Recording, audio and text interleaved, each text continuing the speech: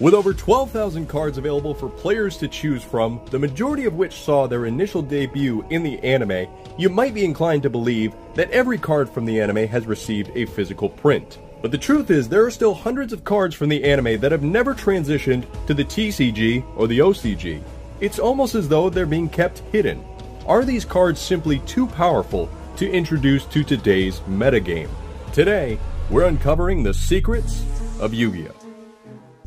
Of everything that could have come from the decks of the main team from the original anime, archetypes being made from individual monsters, and countless retrains of ace and side monsters was honestly not something I ever expected to see. Yugi now has an archetype for just about every recognizable monster from every era of his deck, from Dark Magician and Buster Blader to Magnet Warriors and the Poker Knights. Kaiba had archetypes fully fleshed around his Blue Eyes White Dragon, Chaos Monsters in the XYZ lineup, which, for whatever reason, still doesn't have an Xyz monster on the roster. Konami, fix that. Joey had Red Eyes and, well, more Red Eyes. Nonetheless, you'd think that everything's been covered.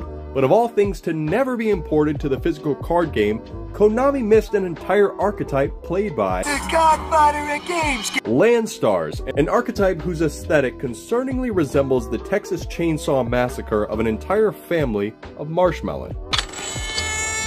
The Landstar archetype consists of level 3 Earth Warrior normal monsters with no relation to one another outside of their shared name. The Swordsmen of Landstar, their first ever monster, was a staple of Joey's Weenie Hut Jr. vanilla monsters during the Battle City arc, and was unassuming at best. Surprisingly, this archetype made a resurgence during the 5Ds era with a tuner retrain in the Crossroads of Chaos set, Comrade Swordsman of Landstar, which increases the attack of all of your warrior monsters by 400, joining the ranks of the old vanilla monsters, but now we have effects that are painfully average at best club. I hate to say it, but it's among the better ones, just on the facet of being a tuner, and it is without question the best Landstar monster. Between the Battle City arc and 5Ds, Joey graced us with 3 new monsters and 2 spell cards for the archetype.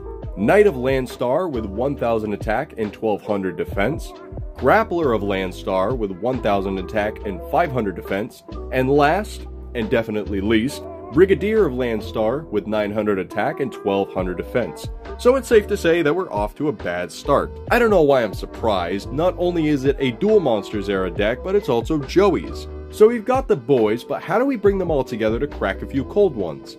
2 words. I activate Landstar Forces! Landstar Forces. Making its first appearance in episode 4 of season 5 is a normal spell card with the following effect. Special summon as many level 3 or lower Landstar monsters from your hand as possible. Yeah, that's pretty solid, all things considered. It doesn't restrict you from summoning duplicates, so in the unfortunate circumstance that you open 3 grapplers and forces, you have a Link 3 at your disposal immediately. Being that these are all scrawny little fairy warriors, it's fitting that they have their very own weapon, that being Landstar Shot, which appeared in episode 6 of season 5 during Joey's duel against Siegfried.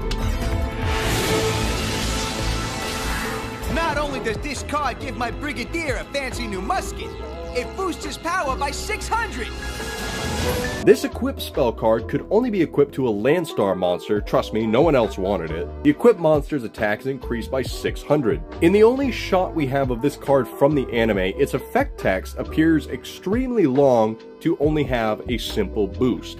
Well, we actually have 3 fragments of effects from translating what is shown. The equipped monster is destroyed, which we can probably assume that it says if this equipped monster is destroyed by battle or card effect. Then we have Destroy A and Attack by 400. Unfortunately, these secondary effects were never used in the anime, so my best approximation is that if the equipped monster is destroyed by any means, you can either destroy a monster or spell trap your opponent controls, then permanently increase another Landstar monster's attack by 400. It's not fantastic, but we're also still smack dab in the Duel Monsters era, so it's serviceable. With these 5 cards completing the Landstar archetype, I can say with a high degree of certainty that these cards are not about to break the game if they were debuted tomorrow. Being low-level vanilla warrior monsters, the deck as it barely stands has a plethora of outside support by means of the Infernoble and Noble Arms cards the Empowered and Summoner archetype,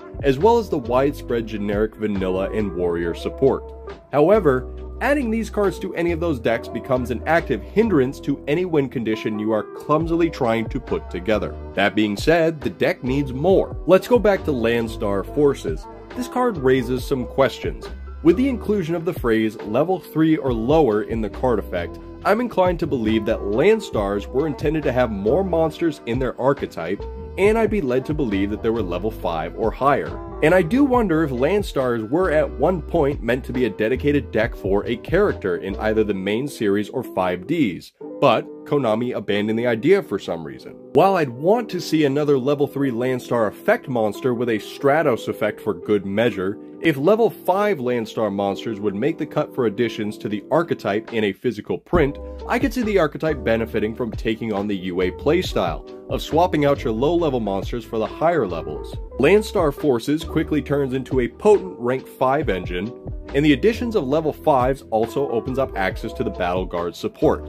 Mainly Cadet, but you can still use the other ones if you so choose. I'd also want to see an assortment of back row support that have varying effects based on if you control level 3 or level 5 Landstar monsters, whether those are equipped spells that can only be equipped to either level, a mass effect like Forces that works with level 5 Landstar monsters, or some form of counter trap that responds to effects while you control either a level 3 or 5. It sounds a bit gimmicky, but I think the UA playstyle is a good starting point to build a better deck onto with Landstar. And of course, because it never hurts, an in-theme Rhoda would always be appreciated. But that's going to wrap up today's episode of the Secrets of Yu-Gi-Oh! Guys. Let me know your thoughts. Is there an archetype that you want me to cover in this series? Drop your comments down below, let me know. If you liked the video, don't forget to drop a big thumbs up. It's greatly appreciated, as always guys. And until next time, this has been Purple Pineapple TV, signing off.